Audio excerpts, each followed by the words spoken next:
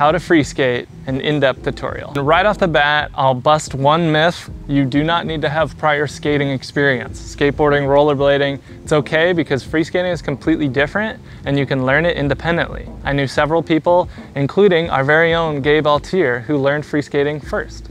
So if no one's told you this yet, you're not gonna learn to free skate in a day. And even if you do, you'd be sabotaging yourself with bad technique. It's worth it to watch this video all the way through and follow the steps as we go. Without further ado, grab your skates and let's get started.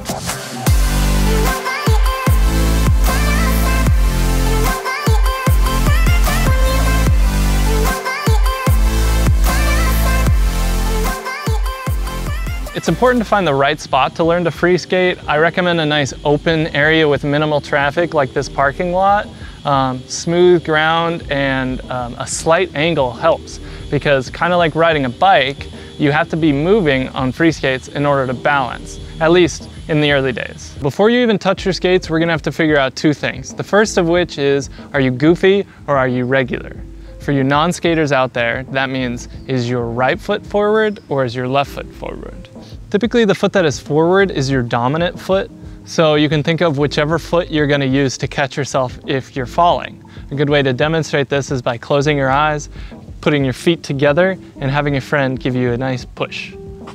And the second thing you're gonna need to know is which skate is right and which skate is left. There are two ways to know this. Firstly, it says it right here. And secondly, if you line up the wheels so that the wheels are going straight, there's an angle outwards to the plates. So now that we know which skate is your right and which one is your left, place them down in front of your feet.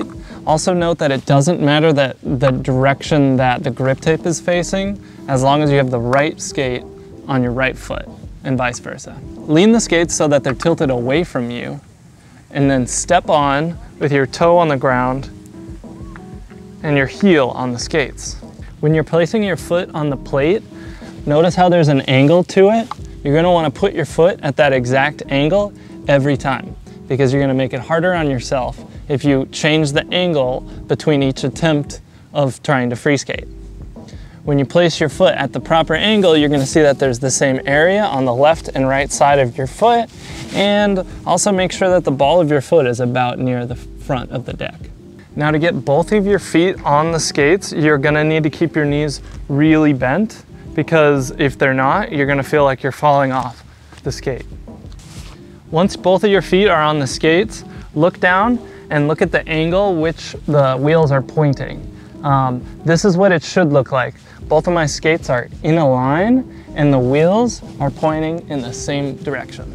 It might feel awkward at first, but you're gonna need to be comfortable in this position in order to learn to free skate because this is the starting position for every one of your attempts. Zooming out and looking at the rest of my body, you can see that my feet are slightly farther than shoulder width apart and my knees are bent and my torso is upright and not hunched over.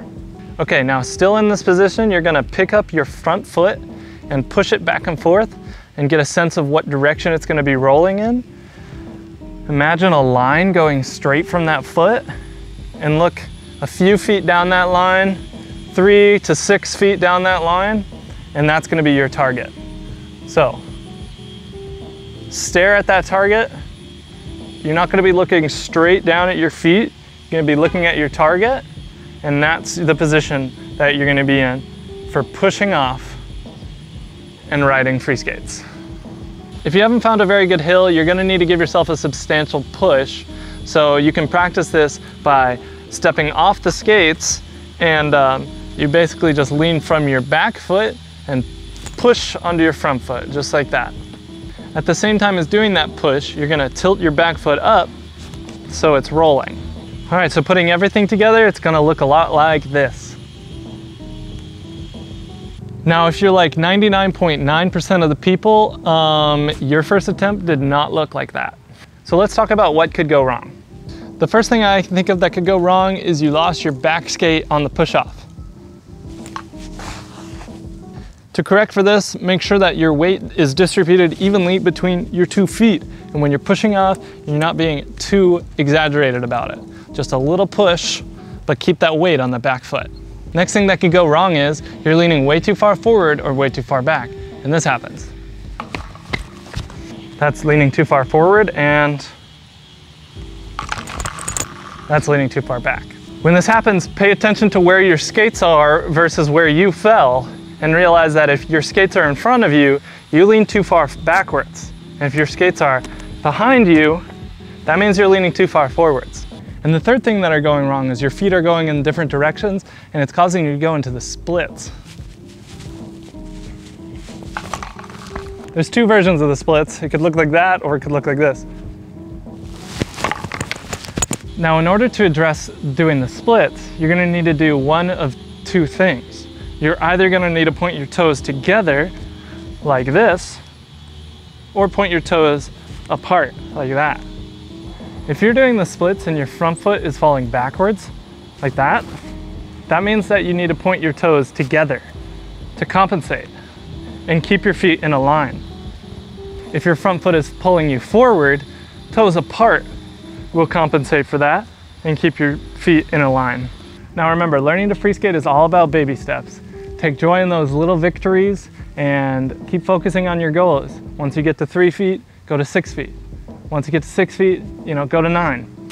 After a certain extent, you're gonna exhaust your initial balance, and you're gonna need to be able to stay on top of the skates. Kind of like if you're riding a bike. If you're falling to the left, you need to turn left. If you're falling right, you need to turn right. So, let's talk about turning. All right, so if you have ridden a skateboard, a longboard, or a ripstick, you're gonna need to throw those instincts to the curb and start anew with free skates. Because on free skates, turning is either pointing your toes together or toes apart. It has nothing to do with the lean of the skate. So if you're going along and you find yourself falling forwards, you're gonna need to turn forwards. In order to turn forwards, point your toes together.